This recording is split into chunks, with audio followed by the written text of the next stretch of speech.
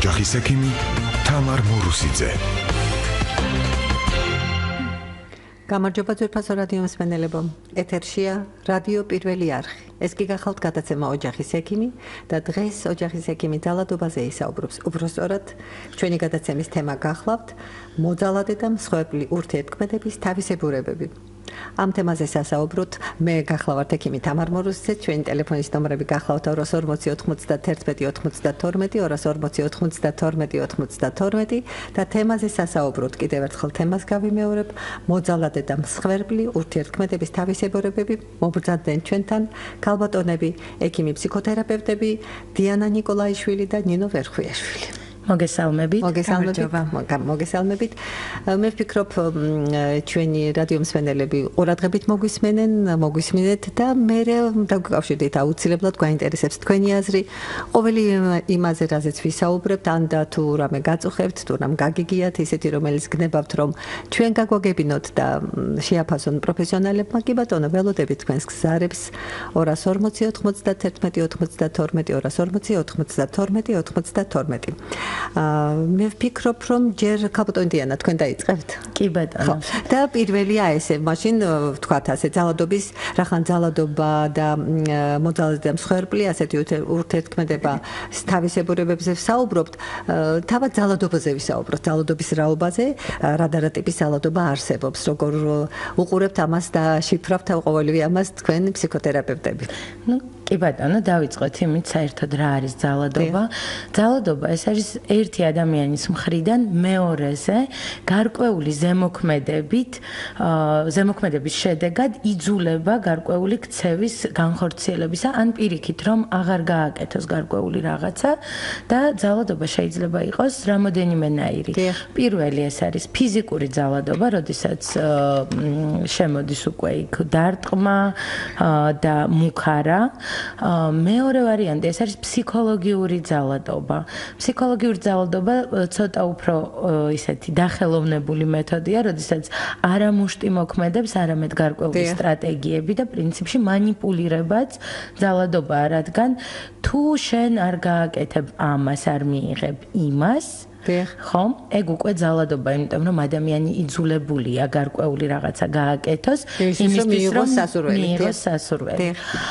ფინანსური ძალადობა ძალიან ხშირი ძალადობის ფორმაა, რომელსაც ჩვენი მამაკაცები იყენებენ ოჯახში ქალებზე, რომლებიც იძულებულები არიან იყონ სახლში და მიხედონ ოჯახს. ანუ ფაქტიურად შენ უზრუნველყოფილი ხარ ყველაფრით და ნებაიბოძე და გააკეთე ესა და ეს. და ასევე სულიერი ძალადობა შეიძლება იყოს, რომელიც საქართველოში იმდენად არ არის ვთქვათ, განვითარებული როგორც სხვა ქვეყნებში, ანუ შენ ვალდებული ხარ გწამდეს ამის და თუ შენ ამის არ გწამს, შემდეგ უკვე გარკვეულ სანქციებს გამოვიყენებ. უფრო აღმოსავლურ და არაბულ ქვეყნებში არის ეს კარგად წარმოდგენილი. რაც შეეხება თითოეულ ფორმას ამ ძალადობის, თითოეულს აქვს გარკვეული ნეგატიური თითქოს და მხარეები, მაგრამ ყველაზე თვალსაჩინო ეს არის ფიზიკური ძალადობა. როდესაც ადამიანს ემჩნევა კვალი გარკვეული სხეულზე, რომლის ფიქსირებაც არის შესაძლებელი და უკვე გარკვეული ძალადობის აღიარება ან დამტკიცება, რომ ეს ფაქტი მოხდა. რაც შეეხება დანარჩენ ფორმებს, ამ შემთხვევაში ბევრად უფრო ძნელია იმის დამტკიცება, რომ ძალადობის ფაქტები ხდება და სამწუხაროდ არც აღიქმება როგორც ძალადობა. ამის მინდოდა ხა დამასწრეთ ქალბატონი დიანა, შეიძლება ვერც მიხვდეს ისე იყოს ძალადობის დაუშვათ ობიექტი, რომ ვერც აცნობიერებდა ეს თვითონ ეს ობიექტი. თვითონ გარკვეულ დისკომფორტს განიცდის, მაგრამ აქ ძალიან მნიშვნელოვანია სოციუმის როლი. რამდენად ერთვება სოციუმი. როდესაც ქუჩაში ვხედავთ, რომ მაგალითად ქალზე ან ბავშვზე მიდის ფიზიკური ძალადობა, ანუ ცემენ ფაქტიურად. ამ შემთხვევაში ჩარევა შესაძლებელია, თუმცა თუ ძალიან მშვიდი სახით, იგივე ქალს ან ბავშვს ეუბნებიან, ახლავე თუ არ გააკეთებ ამას, იცოდე რომ მთელი ცხოვრება შხამად გეკცევა, ხო? ეს არც ჩანს და სოციუმიც ამას აღიქვამს როგორც ჩვეულებრივ ურთიერთობას, იმიტომ რომ ჩვენ გავიზარდეთ манипуляციებით, ჩვენ გავგზარდეს გარკვეული манипуляციებით და შესაბამისად ეს ჩვეულებრივი ურთიერთობის ფორმად მიაჩნიათ ძალიან ხშირად. კი ბატონო. და ძალიან მნიშვნელოვანია რომ იცოდეს ჩვენმა რადიო მსმენელებმა რამდენად მოქმედებს ბავშვობაში მომხდარი ესა თუ ის სავარაუდოდ ნეგატიური ფაქტი როგორც მოძალადეზე ასევე მსხვერპლზე და მე ვფიქრობ რომ დავიწყოთ მსხვერპლით ეს უფრო მტკივნეულია თუმცა მსხვერპლი მოძალადისგან შეიქმნება და ქაბოტონი ნინო ისაუბრებს ამ თემაზე მე შევახსენებ ჩვენს რადიო მსმენელებს რომ გადაცემის თემა გახლავთ მოძალადე და მსხვერპლი ურთიერთქმედების თავისებურება ეთერშია რადიო პირველი არხი ხოლო გადაცემის სტუმრები ექიმი-ფსიქოთერაპევტები დიანა ნიკოლაიშვილი და ნინო ვერხვიაშვილი დაგვირეკეთ ძვირფასო რადიო მსმენელებო ჩვენ ველოდებით თქვენს მოსაზრებებს მაშასე ქაბოტონი ნინო მსხვერპლი კი ბატონო, ბავშვობაზე რადგან უნდა ვისაუბროთ, მე მინდა ვთქვა, რომ კონკრეტულად ერთი ან ორი ფაქტი ხოლმე ნაკლებად განაპირობებს, იმიტომ რომ აქ არის ქრონიკული სიტუაცია ბავშვობაში, ისეთი, რომელიც თავისთავად უკვე მომავალში იწვევს, ასე ვთქვათ, აი მსხვერპლის სინდრომის ვარიანტს. ანუ, პირველ რიგში, საუბარი არის ურთიერთობაზე ოჯახის წევრებს შორის.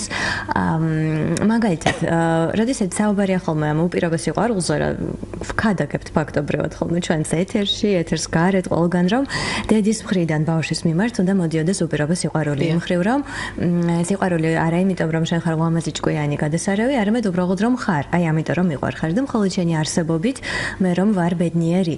აი ესეთი მესეჯები უნდა მოდიოდეს. ოღონდ და კიდევ ძალიან საინტერესოა მამის როლი ხოლმე.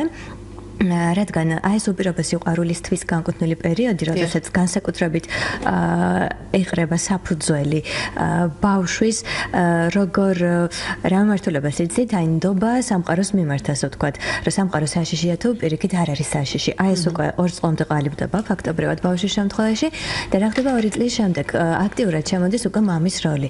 ანუ როლი იმასთან მიმართებაში, რას ჩათვლის და რას გადაწყვეტს ბავშვი. ანუ მე შემიძლია რაღაცების კეთება ვთქვათ, გამომდის ვარ თუ არა ფასეული, თუ პირიქით არ შემიძლია არ ვარ ფასეული, არ გამომდის და აი ესე შემდეგ. ის თუ როგორ ექცევიან ბავშვს თავისთავად და ამ შემთხვევაში ისევ და ისევ მამაზე ვამახვილებ ყურადღებას, რადგან მოგეხსენებათ, რომ როგორც წესი მსხვერპლის როლში არის ხოლმე ქალბატონი უფრო ხშირად და მოძალადის როლში მამაკაცი.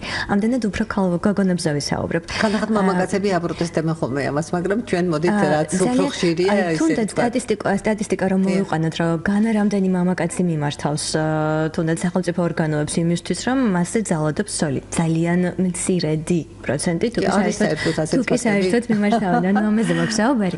ამიტომაც შევძახდეთ, რომ ძირითადად მოძალადე არის მამაკაცი და მსხვერპლი არის ქალი. მოკლედ გოგონა რომელიც ვერ იღებს აი ამ ყველაფერს მამისგან, ანუ ფაქტობრივად აღიარებას როდესაც ვერ იღებს, ფაქტობრივად მთელი ცხოვრება იქიდან გამომდინარე, რომ მას ბავშვობაშივე ძალიან ჭირდებოდა ეს აღიარება, ოღონდ გარკვეული მიზეზების გამო. მას ეს არ მიუღია, შესაბამისად მთელი ცხოვრება ცდილობს რას? პირველ რიგში იმას, რომ მიიღოს ზუსტად ეს აღიარება, ვისგან? მამაკაცებისგან პირველ რიგში. შესაბამისად ჩათვალეთ, რომ ყალიბდება ერთგვარი მოდელი, რომლის თანახმადაც გოგონა ძალიან დიდი ალბათობით საკუთარ მომავალ პარტნიორად ირჩევს საკუთარი მამის მსგავს ტიპაჟს, ანუ მამაკაცს, ოღონდ ირჩევს იმ განწყობით და იმ ოცნებით, რომ რადგან მას არ გაუმართლა მამაში, ამჯერად მამის მსგავსი მამაკაცი უნდა იშოვოს და ამ შემთხვევაში ამ მამაკაცისგან მიიღოს ზუსტად ის სითბო, ის სიყვარული, აღიარება, პატივისცემა, რომელიც ერთ დროს მას არ მიუღია. ოღონდ, როდესაც ის ირჩევს ზუსტად მამის მსგავს ტიპას, აქედან გამომდინარე ძალიან ნაკლებია ალბათობა იმისა, რომ მან მომავალში მიიღოს ამ მამაკაცისგან იგივე სასურველი ეს ყველაფერი, ხო, სითბო, პატივისცემა და ასე შემდეგ. შესაბამისად, წარმოიდგინეთ რა ხდება თვითონ სიტუაციურად, რომ როდესაც ქალბატონი განწყობილია იმის მიმართ, რომ ეს ყველაფერი მიიღოს, ოღონდ მამაკაცისგან არ მოდის შესაბამისი მოთხოვნილებების დაკმაყოფილებისკენ, ასე ვთქვათ, სწრაფვა. ამ შემთხვევაში ქალბატონი თანდათან ექცევა უკვე მსხვერპლის როლს მომავალში რა მხრივ, რომ ის უკვე ხდება დამოკიდებული ფაქტობრივად ამ მამაკაცის შეფასებაზე პირველ რიგში და თუ კი თავიდან მისი თვითშეფასებას სწორი სიტყვით ჩავახები აქ რომ მისი თვითშეფასება თუ კი თავიდან შეიძლება ოდნავ უფრო მაღალი ყოფილიყო, აი უკვე ურთიერთობის დროთა განმავლობაში თან მცირდება. რატომ?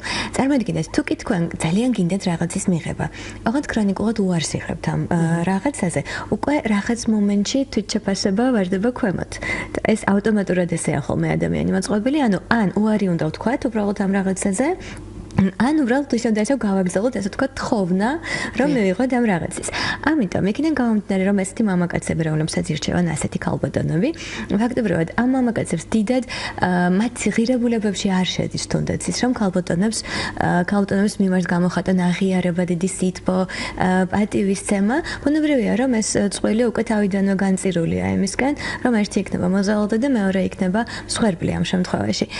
იმიტომ რომ ქალბატონი ისევ და ისევ იმდენად ორიენტირებულია, რომ მისი სასიცოცხლო მნიშვნელობის მქონია დაახლოებით ჩათვალეთ აი ამ აღიარების მიღება მამაკაცის მხრიდან იმისთვის რომ მან შეავსოს საკუთარ თავში ის სიცარიელე მოდით ეს დავარქვათ რომელიც მას ბავშვობიდანვე თან აქვს და რომელიც უნდა შევსებულიყო რაც უკვე პირველ წლებში და თქვენ გასაგებია რომ ვთქვით თავიდანვე მსხვერპლის როლში ძირითადად ქალბატონები არიან მაგრამ იგივე ვარიანტი მამაკაცებთან მიმართებაში რომ ოღონდ ახლა დაგვიკავშირდა მსმენელი მოусმინოთ მას და მე იგივე ვარიანტი ნინო თუ ქალბატონი დიანა რომელიც ხო კარგი მოусმინოთ მაშინ რადიო მსმენელს გისმენთ მოგესალმებით გამარჯობა მე კითხვა მექნება მართან თუ შეიძლება ცოტა მეჩვენება რომ რაღაც ხელოვნურად ვქნით ასეთ სტერეოტიპს რომ გოგონა ეძებს თავისი მამის მსგავს მე ასეთი განცდა მაქვს რომ თუ კი იმ ადამიანისგან მშობლისგან იღებს ძალადობას მხოლოდ პირიქით ასეთი მაქვს დამოკიდებულება ამ თემასთან რომ განსხვავებული უნდა მოძებნოს მისგან განსხვავებული მისგანაც მიიღებს იმას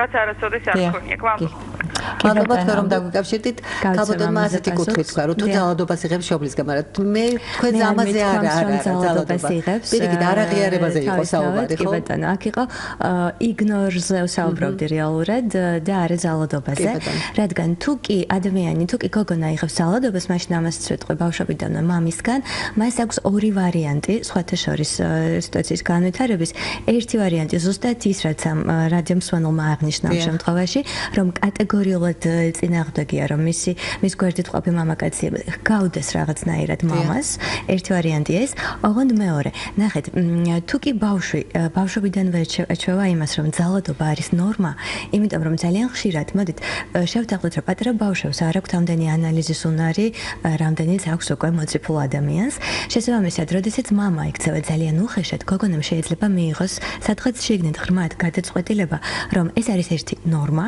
მეორე ის ამას იმსახურებს ნახეთ რადგან მე მეკცევიან სუდად სავარაუდოდ ეთყობა ცუდი ვარ და რადგან ცუდი ვარ ხო მომავალშიც ასე უნდა მომექცენ აი ამ შემთხვევაში დიახ მე ვიმსახურებ ასეთ მოპყრობას ასეთ შემთხვევაში უკვე მსგავს მამაკაცებს აირჩევს როგორც თქვათ მამა და კიდევ ერთი ვარიანტი როდესაც ამ შემთხვევაში შეიძლება სხვათა შორის მცირე შემთხვევებში მართალია მაგრამ შეიძლება სექსუალური ორიენტაციის საკითხიც დადგას ხოლმე გოგონას მხრიდან იმ მხრივ რომ იმდენად ცუდად განეწყოს ზოგადად მამაკაცების მიმართ საერთოდ რომ ამან განაპირობას მისი ჰომოსექსუალურად გაიგეთ ჩვენმა რადიო მსმენელებმა რომ ეს არის ძალიან მნიშვნელოვანი იმიტომ რომ საუბრობთ ბავშვებზე თქვენ ძალიან 2 წელი და 2 წლის ზემოთ უკვე როცა შემოდის უფროსთან დამოკიდებული და ეს უფროსი არის პირველ რიგში მისი მშობელი დედა და მამა აი აქ სწორად გაგება ბავშვის და მის მიმართ სწორი ურთიერთობის დამყარება არის პრინციპულად მნიშვნელოვანი მთელი დარჩენილი ცხოვრებისთვის და ზუსტად ამის გამოხდებიან ისინი ჩვენ კაბინეტში რომ ოდესღაც ბავშვობაში ჰქონდათ აი ამ ყოველფრის ნაკლებობა რაც უნდა ქონოდეთ. კარგი, ხომ არ გადავიდეთ ახლა მე დამატება მინდა ცოტა, იმიტომ რომ აბსოლუტურად ვეთანხმები იმ მსმენელს, რომელმაც დარეკა იმ შემთხვევაში თუ დედა რეაგირებს სწორად ამ ძალადობის ფაქტებზე, თუ კი ძალადობაზე ვსაუბრობთ ფიზიკურ ძალადობას გულისხმობ, თუნდაც ფსიქოლოგიური ძალადობა, თუ მამა არის აგრესორი და აიძულებს თავის ქალიშვილს გააკეთოს გარკვეული რაღაცეები ზრდის აკრძალვაში მნიშვნელოვანია როგორ რეაგირებს ამ ყველაფერზე დედა. როგორ უხსნის დედა შვილს იმას, რაც ხდება. იმიტომ რომ ბავშვობაში გოგონები ქმნიან ორ მოდელს. როგორი დედა და მეუღლე უნდა ვიყო მე და ძირითადი პროტოტიპი ამ ყველაფრის არის დედა და როგორი ქმარი უნდა მყავდეს მე და ამის პროტოტიპი არის მამა. თუ აი ამ ძალადობაზე, რომელიც ოჯახში ტრიალებს და ეს არ არის მხოლოდ და მხოლოდ ამ გოგონას მიმართ და არის ყველა ოჯახის წევრის მიმართ. დედის რეაქცია არის აბსოლუტურად ამ ყველაფრის მიღება და დედა უბრალოდ მორჩილად აგრძელებს ცხოვრებას ასეთ სიტუაციაში. გოგონამ შეიძლება მიიღოს მცდარი გადაწყვეტილება, რომ ეს ნორმალურია. ოღონდ თუ დედა ამას უხსნის შვილს, თუ დედა აპროტესტებს, თუ დედა გარკვეულ ნაბიჯებს დგავს ამის საწინააღმდეგოდ, გოგონა აუცილებლად მიხვდება იმას, რომ ეს არ არის ნორმა და ამ შემთხვევაში დაიწყებს უკვე აბსოლუტურად საწინააღმდეგო ტიპაჟის მამაკაცის ესე ვთქვათ მოძებნას. რაც შეეხება უკვე მოძალადეზე გადავიდეთ, ხო, კი ბატონო. ხო, ნუ ერთი-ორი სიტყვით ვიტყვი იმას, რომ მამაკაცებშიც არის მსხვერპლის ალბათობა, ჩამოყალიბების. ხო, ეხლა მაინც გოგონებზე გამომახვილეთ ყურადღება და ის მსხვერპლი, ოღონდ ბავშვი, ბიჭი ხო?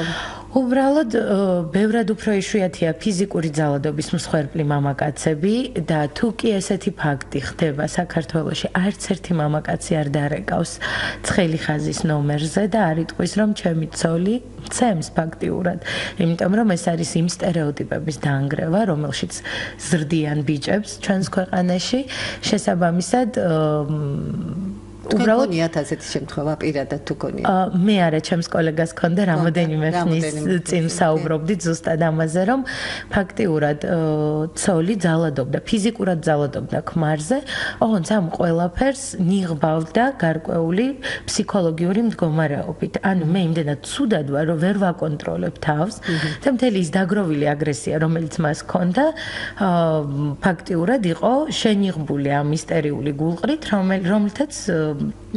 რომლის დროსაც ფაქტიურად ძალადობდა ქმარზე. მაგრამ ეს ძალიან იშვიათია ისევ და ისევ, ბევრად უფრო ხშირი არის როგორი ფორმა ძალადობის, თუ კი მამაკაცი არის მსხვერპლი. წარმოვიდგინოთ ოჯახი, სადაც დედა არის ავტორიტარი და დედა ძალიან მკაცრად ზრდის ვარს. და ამ შემთხვევაში ვაჟი უკვე იღებს დედის მოდელს, როგორც მომავალი მეუღლის მოდელს, ხომ? საპირისპირო არის ბიჭებში. შესაბამისად, ჩემი მეუღლე უნდა იყოს ისეთივე ძლიერი, ისეთივე გამტანი, ისეთივე მზრუნველი, როგორც დედა. და ამ შემთხვევაში დიდი ალბათობით თუ კი ეს მოსწონს მას, იმიტომ რომ ძალიან ხშირად ბავშვები აი ამ აგრესიულ ზრუნვას იღებენ როგორც ნორმას, როგორც ზრუნვას. შეიძლება შეარჩიოს ისეთი ქალბატონი, რომელიც იქნება ავტორიტარი და აქ უკვე ფსიქოლოგიურ ძალადობაზე ვისაუბრებთ უფრო ხშირად. კი ბატონო. და ეს იმ შემთხვევაში თუ დაუშვათ მამაკაცი განიცდის, ანუ ბავშვი ბიჭუნა განიცდის ძალადობას, მაგრამ მსხვერპლის ჩამოყალიბებასთან მიმართებაში თუ როგორ ხო, აი ზუსტად ასე ყალიბდება მსხვერპლი მამაკაცი. კი ბატონო. კიდევ ერთი მსმენელი დაგვიკავშირდა, მისი მოსაზრება მოვისმინოთ. გისმენთ? ბავშვი ყოველ საღამოს ეუბნება 3 წელი ნახევრისა. დიახ. მომეფერე, რამდენად რეკომენდებულია, რომ ყოველ საღამოს ბიჭია თუ გოგონა? გოგონა. გოგონა. კი ბატონო, დედას თხოვს მოფერებას. კი, ძალიან ისე რა ქვია, ხო. ძალიან საინტერესო ზარია, დიდი მადლობა. დღის განმავლობაში ბავშვი დედასთან არის თუ დედა მუშაობს? დედასთან არის, კი ბატონო. კარგით, დიდი მადლობა, რომ ასეთ საინტერესო კითხვა დაგვისვით და რას კაპიტონ დიანა თქვენ და ნინო თუ გაქვთ მოსაზრება. 3 წელი არის ის მომენტი, როდესაც მეტოქეობას გრძნობს ბავშვი მშობლებთან და თითქოს და ესე ითხოვს მეტ სითბოს, ამიტომ ვიკითხე. იმ შემთხვევაში თუ დედის ნაკლოვანება არის, ხო, ანუ ზრუნვა აკლია, ამ შემთხვევაში კი. მეორე ვარიანტი, თუ კი დედასთან არის მთელი დღე და დედა უბრალოდ დაკავებულია, აი ძალიან ბევრი საქმე აქვს, საჭმელია გასაკეთებელი, სარეცხია გასარეცხი და ასე შემდეგ და ფიზიკურად ვერ ახერხებს ბავშვთან კონტაქტს, ემოციურ სიახლოვეს.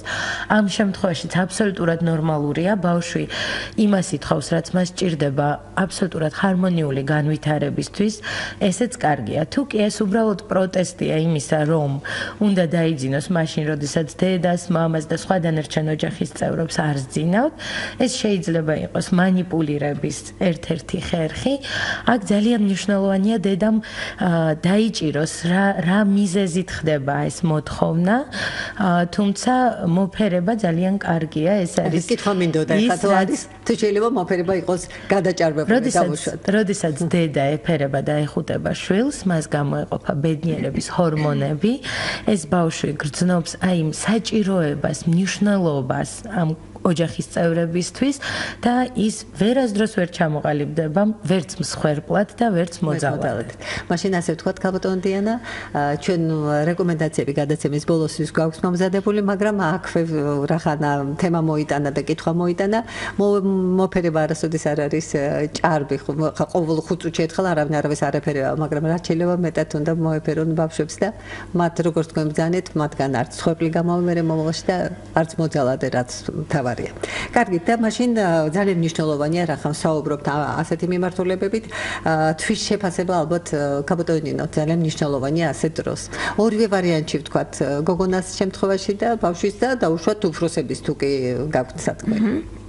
კი ბატონო, ანუ პრინციპში ფაქტობრივად რაზეც საუბრობდი ცოტა ხნის წინ იგივე თემა გრძელდება აქაც, რომ თვით შეფასება რა არის? თვით შეფასება არის თვითონ სიტყვაც რომ დავყოთ ორად საკუთარ თავს როგორ ვაფასებ ადამიანი.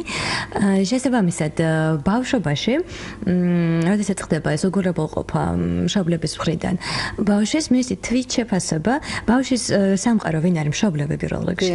აქედან გამომდინარე, მისი თვით შეფასება აბსოლუტურად დამოკიდებულია უკვე მშობლების მხრიდან მიმღებლობაზე და თუ კი არ ხდება მიმღებლობა მშობლების მხრიდან, ამ შემთხვევაში ისევ და ისევ მთელი ცხოვრების განმავლობაში გოგონაზე რახან საუბრობთ ამ შემთხვევაში ეძებს ისეთ პარტნიორს რომელიც მას აუმაღლებს, მოდით ასე ვთქვათ, თვით შეფასებას და რომელიც მას აგრძნობინებს რომ ის არის ღირსეული და კარგი. ოღონდ აქ ხდება ესეთი რაღაც, რომ ვთქვათ გოგონამ გაიცნო ბიჭუნა, მოეწონათ ერთმანეთი, შესაბამისად ბიჭუნაც ძალიან კარგად არის განწყობილი ამ გოგონას მიმართ, გოგონას თვით შეფასება თანდათან ადის ზემოთ. ეს არის ასე ვთქვათ ხელოვნური აწევა თვით შეფასების ამ შემთხვევაში, რადგანაც ისევ და ისევ თვით შეფასება არის ის მე როგორ ვაფასებ საკუთარ თავს და არა არის დამოკიდებული იმაზე პრინციპში გარე სამყაროს როლზე ამ შემთხვევაში, იმ მხრივ რომ ნებისმიერ მომენტში მაგალითად რომ დავუშვათ რომ ეს გოგონა და ბიჭუნა დაშორდნენ ერთმანეთს, გოგონას თვით შეფასება ავტომატურად ისევ ჩამოვარდება ქვემოთ, რადგან ის არ არის მყარი.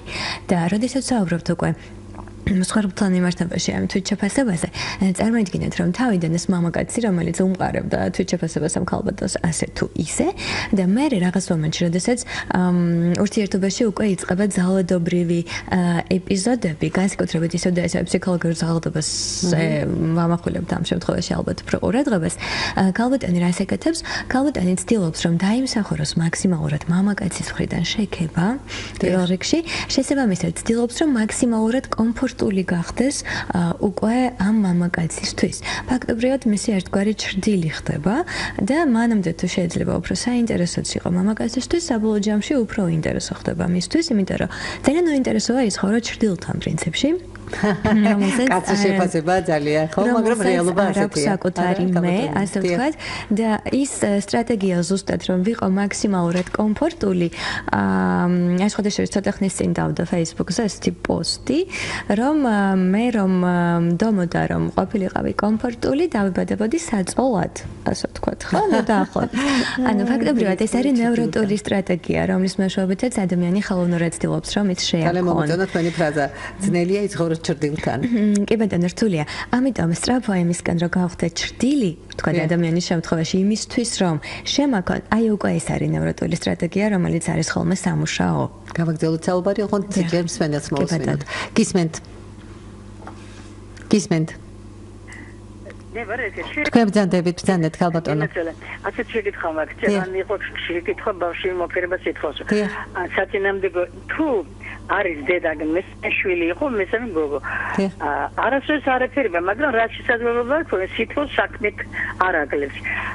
აი ეს როგორ ხასიათს ჩამოაყალიბებს ამ პიროვნებას ბავშვი რო გაიზრდება, რომ მას დედის მოფერება არ აქვს. და რატომ არ ეფერება ქალბატონო?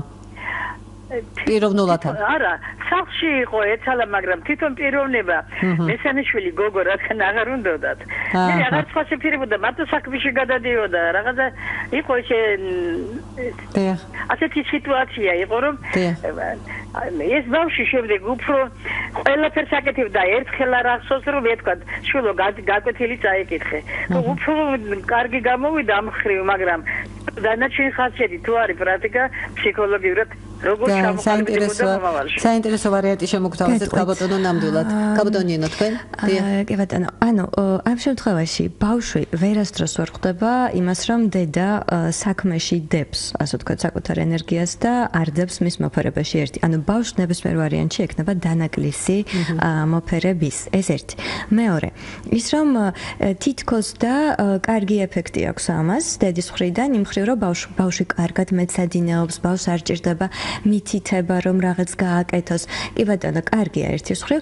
ოღონდ მოდით მეორე მხრიდან შევხედოთ. ბავშვი რისთვის აკეთებს ამ ყველაფერს? იმისთვის, რომ მას ჭირდება ყურადღება ისევ და ისევ.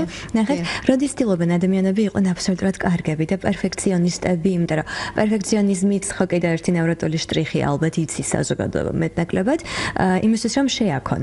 რეალურად და იქნებ ამით მიიღონ ყურადღება. იმიტომ რომ საკმაოდ დიდი ალბათობით შეიძლება მოხდეს ის, რომ თუ კი ბავშვმა მიუხედავად იმისა, რომ ის სწავლობს კარგად და ყველაფერს იდეალურად აკეთებს, მაინც არ იღებს ბავშვი აი ამ მოფერებას და შექებას, რაღაც მომენტში მან შეიძლება ქვეცნობიერად ჩათვალოს, რომ აი რაც არ უნდა გავაკეთო, აზრი არ აქვს, იმიტომ რომ მაინც არ მაქებენ. ასე რომ, როდესაც ეს ბავშვი მე ხო არ ვიცი რამდენი წლის არის, მე მგონი არ თქოს ქალბატონს, მაგრამ შეაფასა რომ მისგან ძალიან მან ყველაფერი კარგად გააკეთა და როგორც შედგა როგორც პიროვნება. იგივე გარდატეხის პერიოდში მოხდეს ესეთი რაღაც, რომ ბავშვმა საერთოდ იგნორი გაუკეთოს უკვე მეცადინეობას, იმიტომ რომ რა აზრი აქვს, მაინც არ აკეთებენ ამას და ყურადღების მიქცევას სადოს აც უკვე არა მეცადინეობით, არამედ პირიქით უსაქმურობით და სისარმაცით მაგალითად. და კიდევ ერთი, ისევ და ისევ ფაქტობრივად სითბო მოკლებული თვითმონაკლული, ასე ვთქვათ, ბავშვი, როდესაც იზრდება, მას აუცილებლად ექნება მომავალ შესაძლებლობაში ისევ და ისევ ნევროტული სტრატეგია იმ მხრივ, რომ გვერდით იყოლიოს ადამიანი, რომელიც მას ამ სითბოს დანაკლის. შეუსებს თუნდაც იმის ხარჯზე, რომ ეს იქნება მსხვერპლი. და კაპიტონინო, თვითონ დედის პოზიციას როგორ შეაფასებთ? დედის პოზიციას რა აკეთებს ყველაფერს შვილებისთვის, მაგრამ არ ეფერება და რატომ? მიზეზი შეიძლება ბევრი იყოს ამ შემთხვევაში, თუნდაც ის მომენტი, რომ მესამე და გოგო არ იყოს სასურველი, ფაქტობრივად ქვეცნობიერ დონეზე ბავშვს დედა და ოჯახი აწვდის მესიჯს, რომ შენ არ უნდა იყო ისეთი, როგორიც ხარ. იმიტომ რომ როდესაც შენ ხარ ისეთი, როგორიც ხარ, შენ არ გეფერებიან ფაქტობრივად, ხო? ანუ ბავშვი ცდილობს იყოს არა ისეთი, როგორიც არის, არამედ ისეთი, როგორიც უნდათ სხვებს რო იყოს და ზუსტად ამიტომ ეცადინეობს. ანუ საკუთარ მეზე უარის თქმა ფაქტობრივად, რომ მოერგოს ისევ და ისევ გარემოს, ხო? და მეორე ვარიანტი, ანუ აზრი გამიწყდა. დედაზე საუბრობთ. კარგი, და გამახსენდა. ანუ ამ შემთხვევაში ბავშვმა იმისთვის რომ ისწავლოს ემოციების გამოხატვა თავისით, რომელიც აუცილებლად გამოადგება არ მხოლოდ ბავშვობაში, არამედ დასრულობაში, ეს უნდა ისწავლოს მან პირველ რიგში მშობლებისგან. და ამ შემთხვევაში გამოდის, რომ ბავშვს ესეც არ ეცოდინება, იმიტომ რომ როდესაც ბავშვი ხედავს მოდელს იმისა თუ როგორ უნდა მოხდეს ემოციების ამოცნობა პირველ რიგში და მერე გამოხატვა, ის ამას სწავლობს და ამ შემთხვევაში ეს დანაკლისიც არის ამ მომენტში. ნუ ერთი მომენტია დედას თვითონ შეუძლია თუ არა საერთოდ ემოციების გამოხატვა, იმიტომ რომ შეიძლება ეს კიდეც ალგა პრობლემა ხო, უფრო ამაზე გააკეთა თითქოს ჩვენმა მსმენელმა აქცენტი. მე შევახსენებ ჩვენს რადიო მსმენელებს, რომ ეთერშია რადიო პირველი არხი, ექიმი-ფსიქოთერაპევტები დიანა, ნიკოლაიშვილი და ნინო ვერხვიაშვილი გახლავენ სტუმრები, ხოლო თემა გახლავთ მოძალადე და მსხვერპლი, ურთიერთქმედების თავისებურებები და დამატება გნებავდათ რაღაც დიანა. დავამატებდი იმას, რომ ზოგადად სამყაროს აღქმის მოდელი არის რამოდენიმე.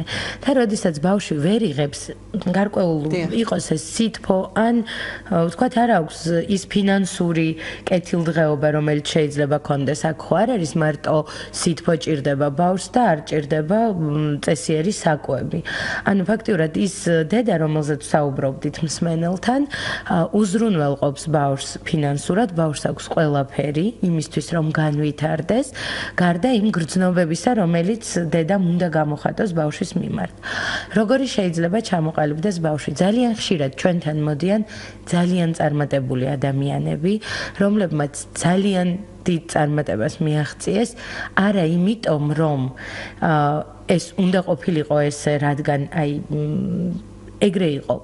არამედ იმიტომ რომ დაემტკიცებინათ ვიღაცისთვის და ძალიან ხშირად ეს არის დედისთვის ან მამისთვის რომ რაღაცას წარმოადგენენ და სამწუხაროა ის რომ როდესაც ამ ყველაფერს აღწევენ ფაქტიურად კარგავენ მიზანს კარგავენ ინტერესს ამ ყველაფრის იმიტომ რომ აი უკვე მივაღწია აი მე ეგ მაქვს მე გავხდი გენერალური დირექტორი და რეალურად მე ვოცნებობდი არა გენერალურ დირექტორობაზე არამედ ვოცნებობდი იმაზე რომ მქონოდა ყოფილიყავი მაგალითად სტილისტი და მქონოდა ჩემი რაღაცა ესეთი განხრა და რაღაცა ხელოვანი ყოფილიყავი მაგრამ მე გავხდი გენერალური დირექტორი იმისთვის რომ დედა ჩემს ენახა რა კარგი შვილი გაზარდა იმიტომ რომ დედამ ჩემში ჩადო ძალიან ბევრი და აი ეს ძალიან მნიშვნელოვანია არეფერება ერთია მეორე რამდენად ხშირად უსვამს ხაზს იმას რომ აი მე ვაკეთებ შენთვის ყველაფერს ესეც ძალადობა ეს манипуляცია მე ვაკეთებ შენთვის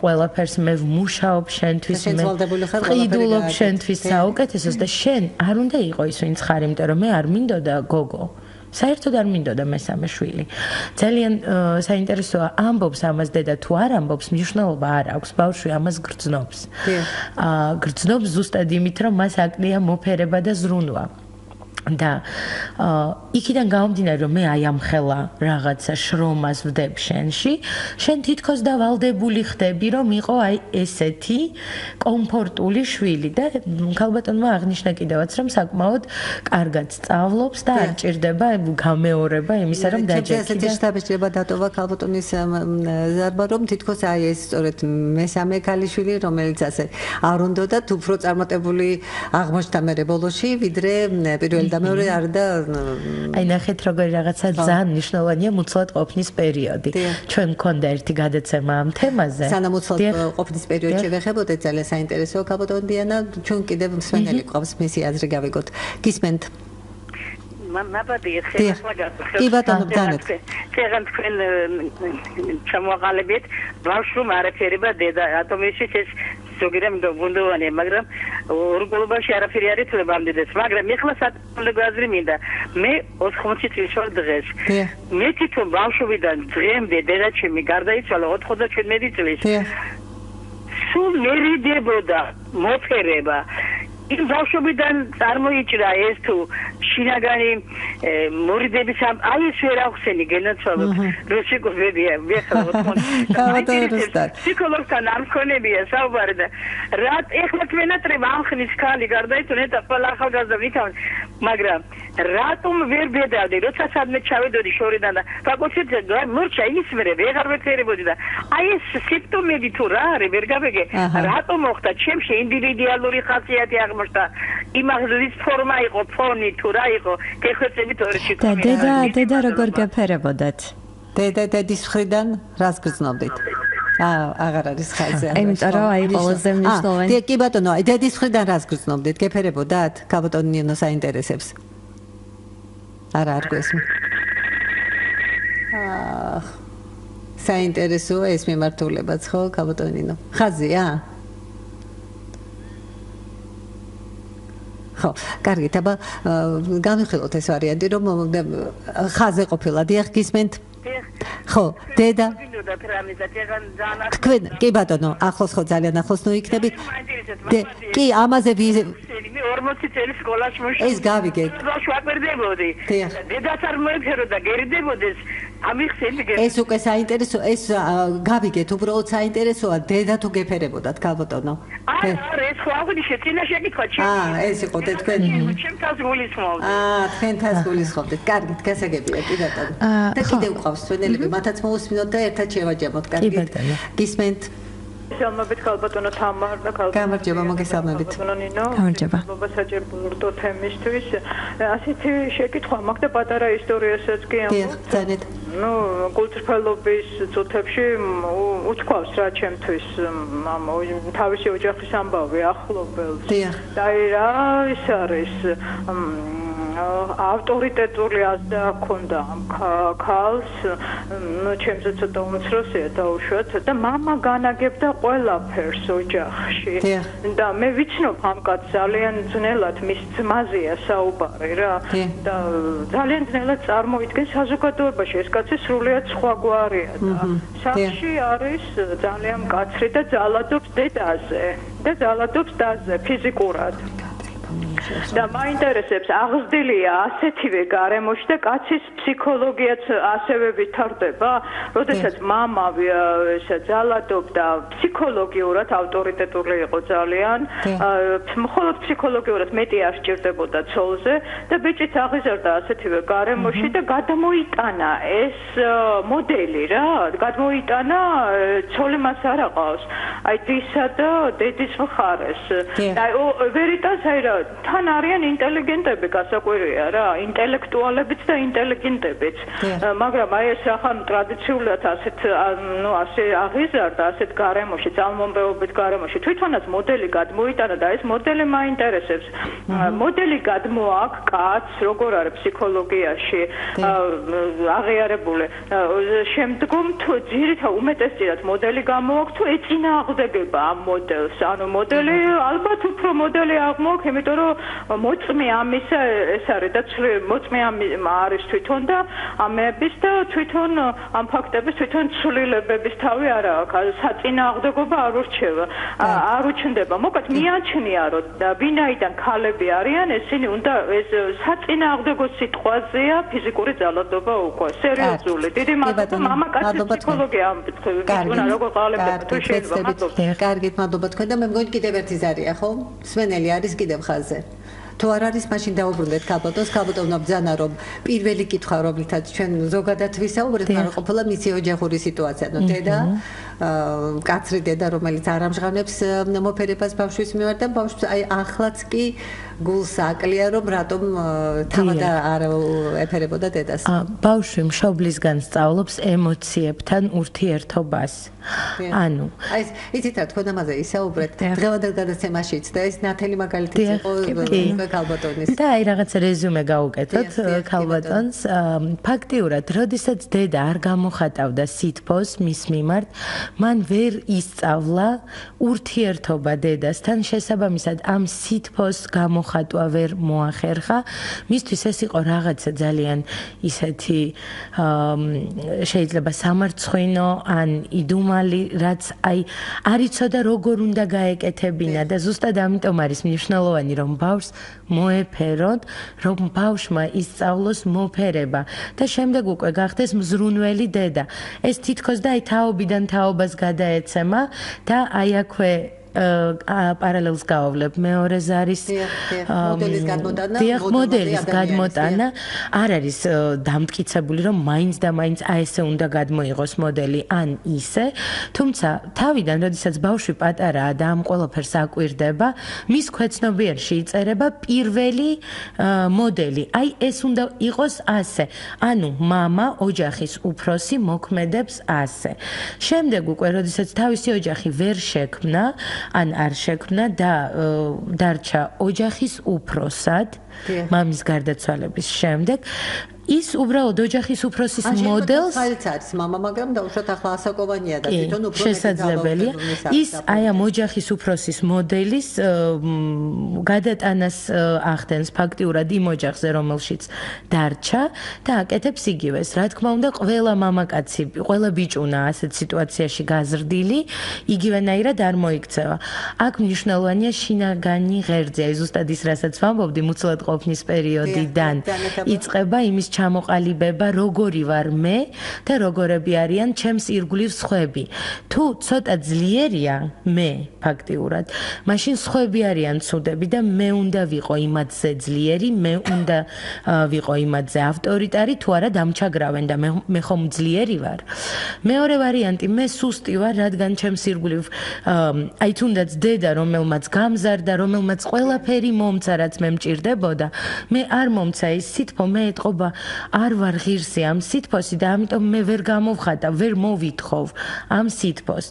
შესაბამისად, თუ კი ადამიანს ძლიერი აქვს მე, ამ შემთხვევაში მნიშვნელობა არ აქვს სქეს, ეს შეიძლება იყოს მამაკაცი ან ქალბატონი, ის გადმოიღებს ამ ქცევის მოდელს, ხოლო თუ იქნება სუსტი მე, ის გახდება პოტენციური მსხვერპლი. იცით რა, მე მინდა რომ მოვასწროთ მაინც სულ მოკლედ როგორი ვითარდება მოძალადის და მსხვერპლის ურთიერთობა. დიანა ბარემ თქვენ საუბრობთ და გააგრძელეთ, კაპოტონინოც დაამატებს, მაგრამ აუცილებლად უნდა დავიტოვოთ დრო რეკომენდაციებისთვის პრინციპში ჩვენ რადიო მსმენელებს რომ მისცეთ, მაგრამ მანამდე კიდევ მე მინდა სახელმწიფო სამსახურის ნომერი გავასწროთ ჩვენს რადიო მსმენელებს. თქვენ შეგიძლიათ ძალადობის ფაქტების შემთხვევაში დარეკოთ 112-ზეც და ალბათ ეს ნომერი უკვე ყველა მიცის საქართველოში, თბილისში, მაგრამ არის სპეციალური ნომერი სახელმწიფო სამსახურის ძვირფასო რადიო მსმენელებო, სადაც შეგიძლიათ უკვე პროფესიონალებს დაუკავშირდეთ თქვენ პირდაპირ სხვისი დახმარების გარეშე. ეს ნომერი გახლავთ 116 006 116, ანუ 116 006. ეს გახლავთ სახელმწიფო სამსახური და ჩაინიშნეთ ნომერი ძალადობის შემთხვევაში შეგიძლიათ დარეკოთ ამ ნომერზე 116 006. მაშინ ძალიან მოკლედ ვიტყვი რომ მოვასწროთ. პრინციპში ურთიერთობა ესეთი მსხვერპლის და მოძალადის თავიდანვე აი ამ აგრესიით და ამ ძალადობით არ იწყება. იმიტომ რომ თავიდან ხო აი ეს არის ჩვეულებრივი ურთიერთობა, სადაც პოტენციური მოძალადე თითქოს და სინჯავს პოტენციურ მსხვერპლს, რამდენად წამოვა ის ამ ტიპის ურთიერთობაზე.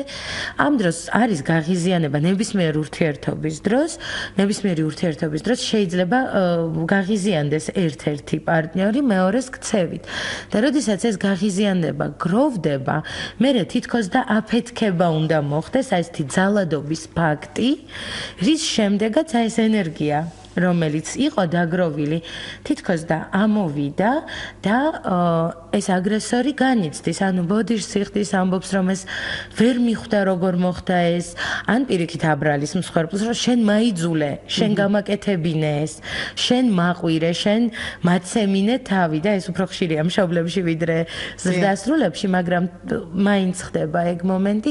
შემდეგ არის ესეთი სიმშვიდის და თითქოს და ყველაფერი რომ რიგზეა ამის სტადია და ამის შემდეგ მარყუჟი მეორდება, რადგან გაღიზიანება ისევ და ისევ ჩნდება და აი ესეთ მანკიერ წრეზე დადის ფაქტიურად წყვილი მოძალადესა და მსხვერპლის. ხომ არ დაამატებთ კაპოტონინო? რადგან ცოტა დროის ხდება, მე მგონი რეკომენდაციებზე გადავიდეთ ალბათ. კარგით, რეკომენდაციები უფრო მნიშვნელოვანია ამ შემთხვევაში ჩვენ რადიო მსმენელებს. ზოგადად, პრინციპში ჩრდილის თაობაზე უკვე აღნიშნე, ის რომ ადამიანები არ უნდა ეცადონ რომ გახსნან ვინმეს ჩრდილი იმ ილუზიით, რომ სიტუაცია დაალაგდება.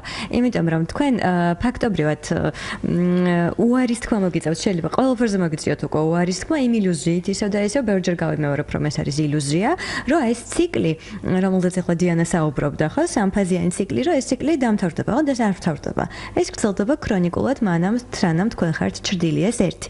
და მეორე რამდენიმე რჩევა უბრალოდ მათ რჩევა რა ძახილის ნიშანი რამდენიმე ადამიანებს როგორ ამოიცნონ წინასწარ შედარებით აი პოტენციური მოძალადე პარტნიორი, ხო? პირველ რიგში, როდესაც იწყება ურთიერთობა, მამაკაცი ამ დროს ცდილობს ხოლმე ძალიან ხშირად, როდესაც მას რეალურად მოეწონება ქალბატონი, იმიტომ რომ არ არის საუბარი იმაზე, რომ მოძალადეს არ მოწონს მსხვერპლი. მოწონს თავიდან, ჩვეულებრივად და მამაკაცი ცდილობს, რომ რაც შეიძლება მეტი დრო გაატაროს ხოლმე ამ ქალბატონთან და ქალბატონს უჩნდება განცდა, რომ ის არის ძალიან აღიარებული, დაფასებული, ძალიან უყვართ და ასე შემდეგ. ოღონდ სინამდვილეში აქ ესეთი ძაღლის თავია დამარხული, რომ ამ ყველაფრით მამაკაცი ხშირად ცდილობს, რომ მისი დრო, მისი ყოველდღიურობა აკონტროლოს და ზუსტად აქედან არის გამოწვეული სურვილი იმისა, რომ რაც შეიძლება მეტი დრო დაჰყოს ქალბატონის გვერდით და ფაქტობრივად მას ამოსუნთქვის საშუალება არ მისცეს. მეორე, შემოდის თანდათან ნაჭიანობის თემა ხოლმე უკვე თავიდანვე, SMS რა უყურებს მაგალითად ტელეფონს ახლა, ვინ მიწერა, ვინ დაგირეკა, ვისა ლაპარაკები და ასე შემდეგ. ქალბატონებს ხშირად სამწუხაროდ გონიათ, რომ ეს არის კარგი დიდი სიყვარულის გამოვლინება და თავიდან შეიძლება მოსწონდეთ კიდევაც, ხო? თავიდან მოსწონთ, ოღონდ შემდეგ ეს ყველაფერი თანდათან თოვლის გუნდა რო წარმოვიდგინოთ დაშვებული მწვერვალიდან ქვევით რამხელა ჩამოდის, მერე ამ პრინციპით ვითარდება. ანუ საბოლოო ჯამში მთელ თქვენ თლიან ცხოვრებას აძლევთ ამ ადამიანს იმისთვის, რომ მან ეს აკონტროლოს და თუ ვერ კონტროლდება, ამ შემთხვევაში უკვე ძალადობრივ მეთოდებს მიმართოს და თუ კონტროლდება, მინდა გითხრათ, მაშინაც კი.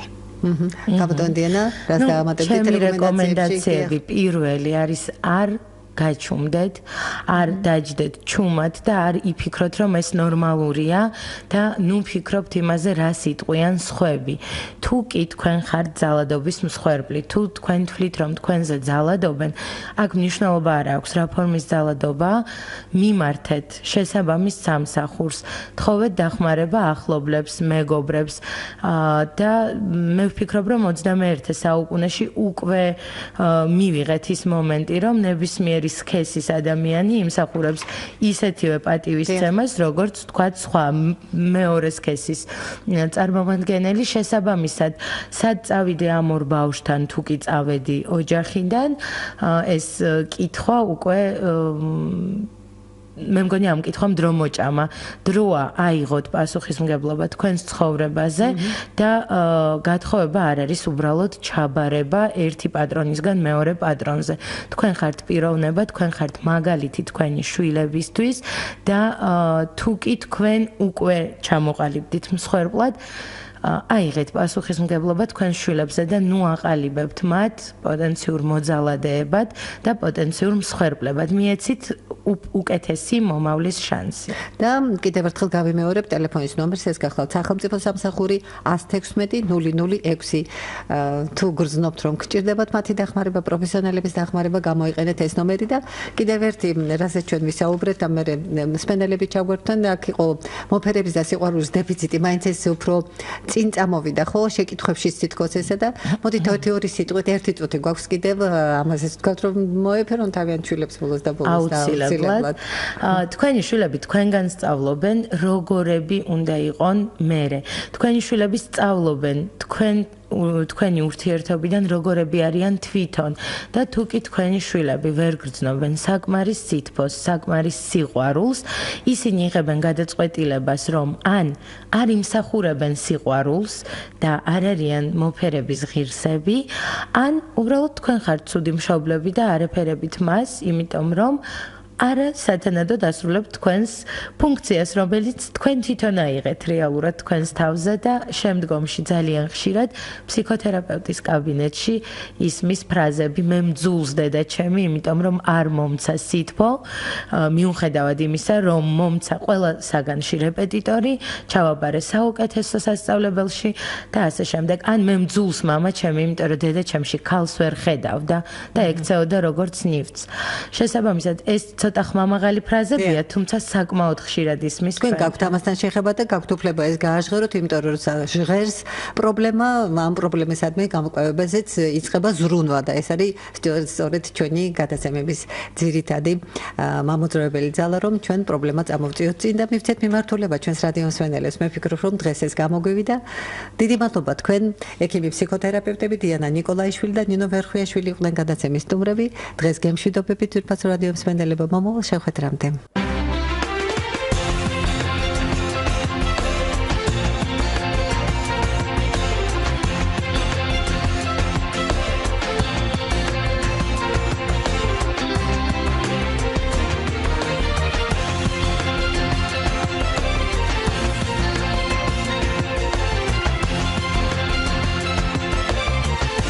ოჯახის ექიმი თამარ მურუსიძე.